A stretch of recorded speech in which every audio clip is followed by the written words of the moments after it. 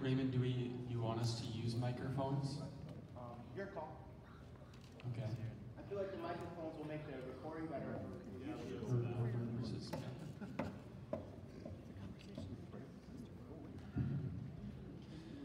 Cool. Well, hey, welcome, everybody.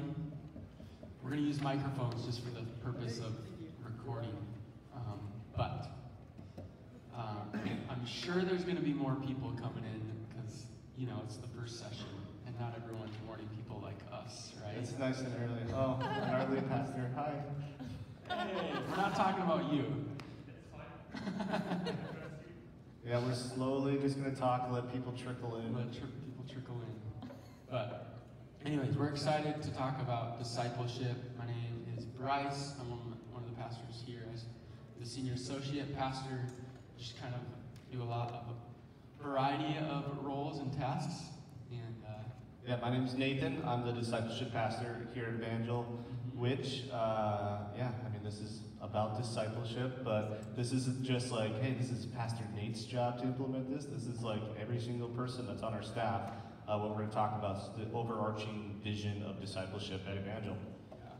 So we titled it Milk and Steak, obviously, from 1 Corinthians 3:2, and just this understanding of leading a church and ministering to people in the church. It's this really difficult tension, and so that's kind of what we want to dive into as we talk about discipleship. Anything else you want to say before we dive into? No, I'm just excited. This is important, right? This is part of the Great Commission. Jesus said, go and make disciples. And so how we do that and being intentional about it is just super important. And I think we've just, we're not going to say we're experts up here. A lot of stuff we've learned from other places, things through trial and error. And so by no means are we saying like we got everything figured out. We're here on a journey to figure out how to fulfill the Great Commission to the best of our ability as well, too. I'll also say that we've, reached out to a lot of churches, and they're scratching their heads, in the same way we have been, and I felt really encouraged about where we're at and kind of some of the things that we've been doing over even just this past year. And so I believe that some of these things hopefully will be a blessing to you guys and help you really solidify and define what does discipleship look like for us. And so we're going to start off, and we felt like it was important to talk about really the tension that we all should live in of going after the one while discipling the 99. And I think sometimes as churches we think, oh, we have to choose one or the other. We're going to be an outreach-based, reaching the lost church, and we'll have small groups off to the side. Or we're going to be, it's the deep and wide Andy Stanley concept.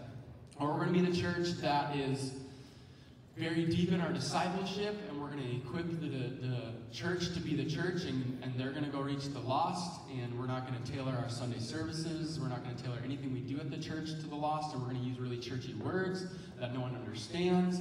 And so it's like, can we do both? Can we both disciple people while reaching the lost? And so, sorry.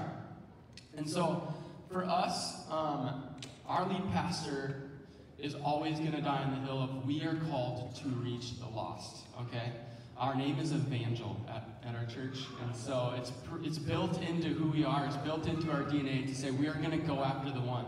But that's not just because that's what our conviction is based off of what our personal preference is we know Jesus said he came to seek and to save that which was lost. And he even lays it out in Luke chapter 15, giving 3 different illustrations of how much you and I should put our efforts and our strategy and our energy and our resources towards going after the one. And so we've kind of adopted this mentality that everything we do, like our weekend services, we're going to be unbalanced towards the one, like 70-30. We're going to be 70% leaning towards reaching the one, and then we're going to also be considering what does it look like for the 99 as well. And so what do I mean by that? I mean the things that we say from the stage. Does a new person, does the unchurched, does the person who has no idea what a small group is, do they understand what we're talking about when we announce something from the stage? And if you have anything you want to chime in when I'm talking about this, the one, you go for it. Okay, yeah. Keep going. But, and so there's this tension built in with our staff that I think is a really good, healthy tension. This tension that we're going to go reach the one, but then there's also those on our team that are like, we need to disciple.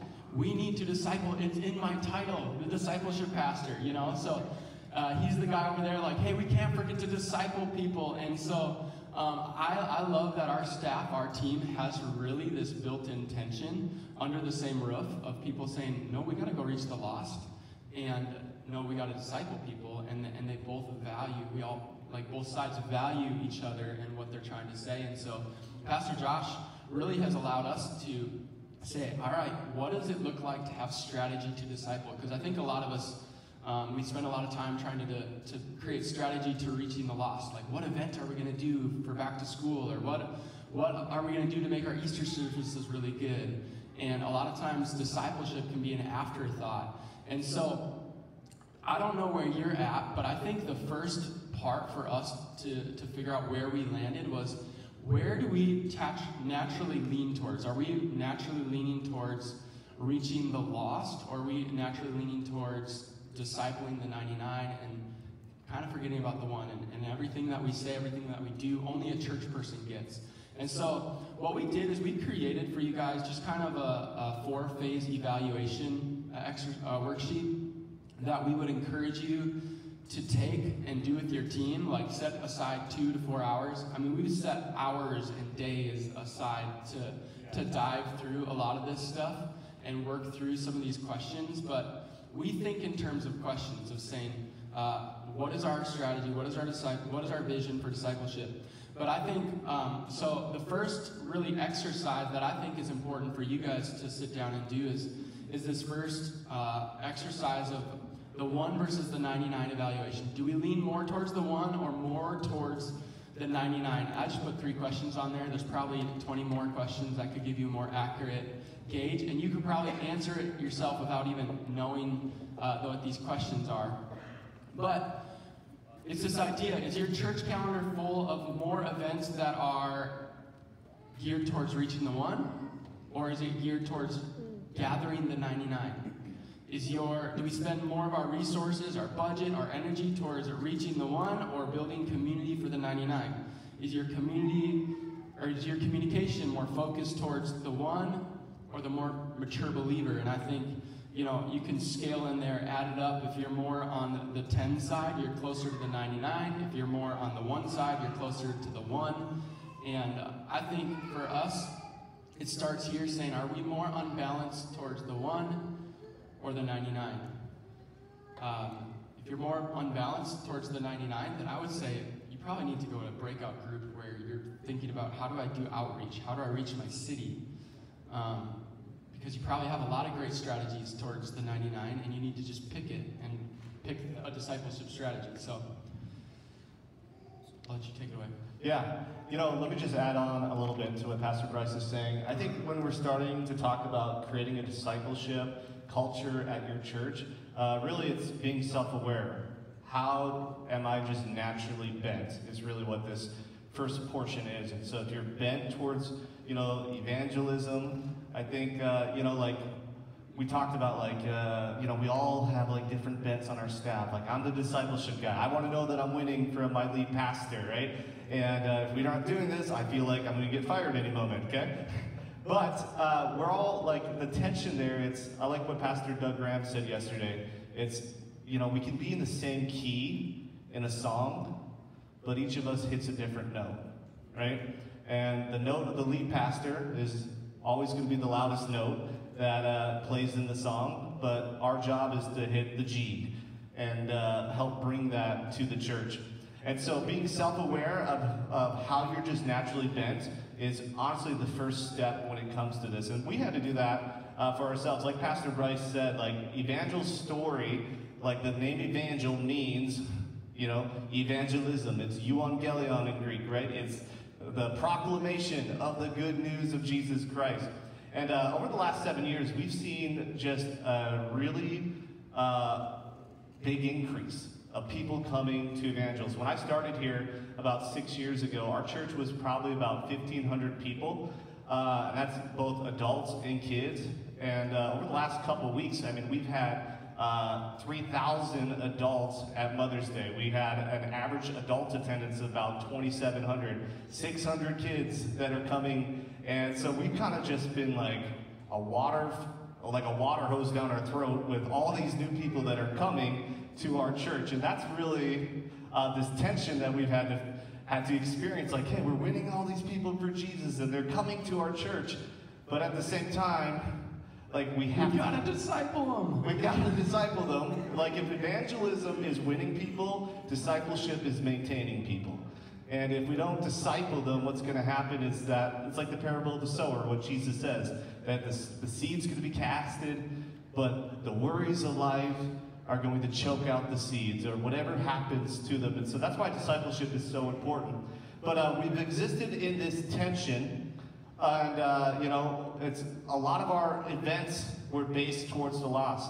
A lot of our resources, all our staffing was based towards that. And we just had to really come back and just go, okay, how are we going to do this and actually disciple people at our church? And I think the next thing that's really important when you're looking at this document that we made for you guys, your phase 1 is self-evaluation of where you're at. Phase 2 is who are you trying to reach? Because if you're going to start trying to disciple somebody, it's good to know what are the types of people that are coming to my church. And so, like Jesus, when he went and called out people to be his disciples, he knew that they were fishermen. He knew that they were tax collectors. He knew who they were. And so what we would also encourage you guys to do as a team is to, when you guys get away, is to really start to focus on who you're trying to reach. Do you want to elaborate a little bit on that?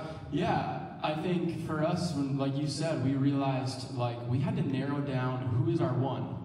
And we have a whole community of people that we could try to reach, but it's really asking the question, who did God create Evangel to reach? And so really narrowing down, like, if we were to build our weekend services for the one, who is that one? And part of our story is we created a profile, we created an avatar, and put a name to that person and a characteristic to that person, and what motivates this person. And so that's really what this phase 2 exercise really is all about. It's you saying as a church, who is our one? What does our community look like? And let's sit down as a team and figure out, what is that? Our guy was named Mr. Jens. And so that's kind of part of our story that I think you're going to get into here shortly. And so we think it's important for you to discover who your one is so you know how to disciple them. Like Jesus many times did a lot of his discipleship moments in a boat. Why? Because a lot of those guys he was discipling were fishermen. They understood that, you know? And so why would we use discipleship methods that don't resonate with the one that we're trying to disciple? And so I think really considering that, which is why some of the things that we do may not work in your context. You need to understand the principles of discipleship, but then lay it against the background of your community. Yeah, so we had all these people coming to Evangel, and so this is what our gut reaction was. We need connect groups. We need small groups. And what we thought is that we just start launching group leaders, what we're going to start having is a culture of discipleship. That is a fallacy, okay? I think a lot of churches, we do this. We start just launching groups thinking that's going to solve the issue of discipleship. And, really, we would say that just having groups was not enough of a vision. Just the fact that you have groups, we were focused more on the method than we were on the destination. Yeah.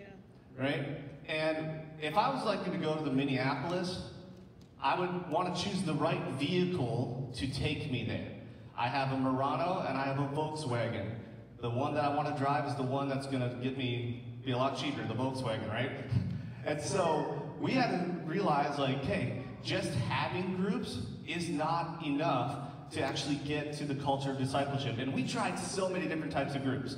We did sermon-based groups. When I remember I took it over after Pastor Bryce, and Started it and then he took it over. Yep. Started watching. I watched Pastor Josh's message. I sit there taking the best notes possible. Then I'm not even good at video editing, so then I went and like spliced videos, made questions for it, and then sent it out to all the groups. Okay, I've done that. We did something called soap groups, where really we just created, this is how we read the Bible. Everyone has to soap, because I was trying to create a culture of everyone reading the Bible. And even we use Right Now Media groups. We did so many different types of groups, and realizing that it wasn't really fulfilling what we needed it to fulfill. And this really led us to just sit down and ask ourselves, okay, now that we know who our one is, like, who are they actually becoming? Not what are they doing, but who are they becoming? And so Pastor Bryce and I, and we got permission for Pastor Josh to go and do this, but we went and we got some, what's that, Dunbros up north? Got some pizzas, got some Cokes, got some coffee, and we brought this long scroll, and we called it the Bryce and Nate scrolls, and we sent it out, and then we just really started thinking with the end in mind. And this is where we came to our Mr. Gents exercise. Okay? Mr. Gents is Sounds so official. Yeah, Mr. Gents. It's not copyrighted anywhere. Yeah, nobody's named Mr. Gents in our church. We just made a name up for him. Okay? So really what we did is we started off asking ourselves, what are all the different outcomes that are happening at Evangel? Like, who are the leaders? What are they doing, right? And so we were like, okay, well, we have youth group leaders, right?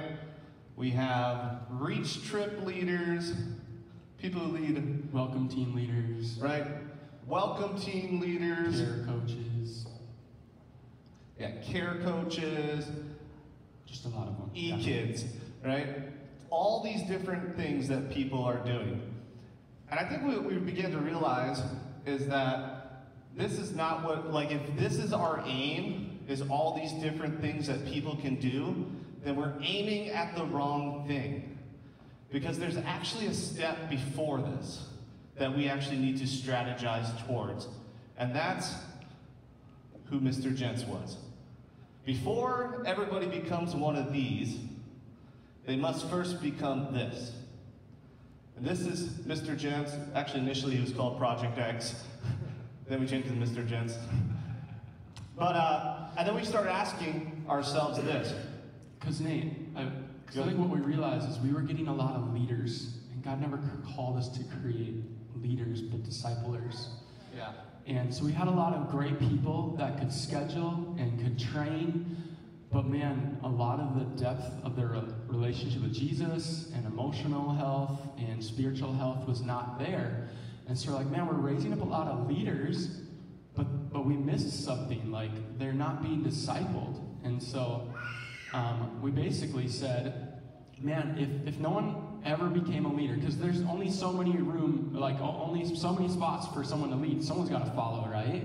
So does that mean the pinnacle of discipleship is being a leader? No. Everyone can make disciples. And so we said, if our leaders aren't even making disciples, then we're missing something. And so we changed the pinnacle from being a leader to saying everyone can be a disciple, and really defining that.